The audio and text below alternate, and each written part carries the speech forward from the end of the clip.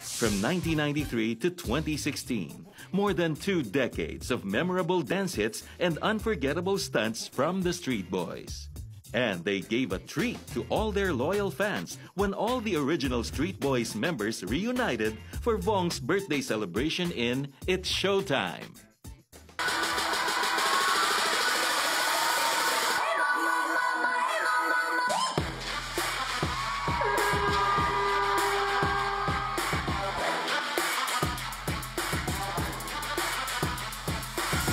Ayun, sakit sa katawan. Yun muna namin naramdaman eh. Kasi puro rehearsal. Eh syempre, medyo matagal na rin kami hindi nakapag-sayaw ng ganong klaseng sayaw eh. Tapos yung iba pa, like Danilo, talagang hindi na talaga active sa pagsasayaw.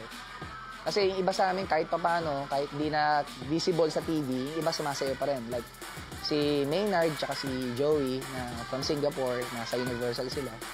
Yung iba naman, isa si Joseph, nagsusumba. So, si Michael tsaka si Spencer kasi nasa UK.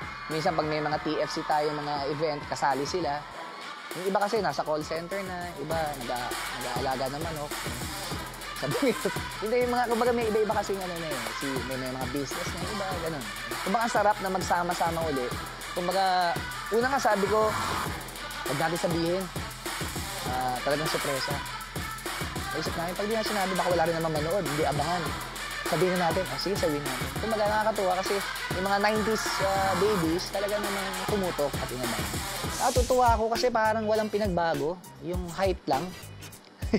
Hindi na sila lumaki. May joke lang.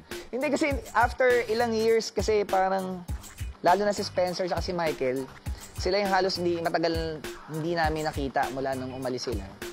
So pagbalik, yung itsura, ganun pa rin. Baby face pa rin. Tapos yung samahan namin, parang kung paano kami nagsimula noon, paano kami nag-auditions, paano kami nag-first rehearsal, ganun pa rin. Kaya nakakabilib kasi yung sama namin, parang walang may mataas, walang may mababa. Kumbaga pantay-pantay lahat ang tingin namin sa isa't.